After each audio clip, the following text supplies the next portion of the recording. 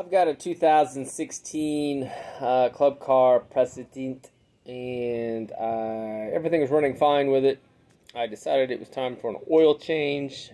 Change out the air filter. It does not have an oil filter in that Subaru engine, or fuel filter from what I could see. I don't know. But anyway, changed out the oil and made sure to put exactly 40 ounces back in of 10W40.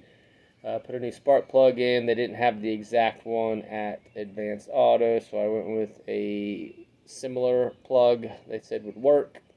Put it in, ran like shit, and oil light kept intermittently flashing after I'd go up a hill or down a hill, any kind of load on the engine. After painstakingly going through other things and troubleshooting it, I decided to put the old spark plug back in, and everything's fixed.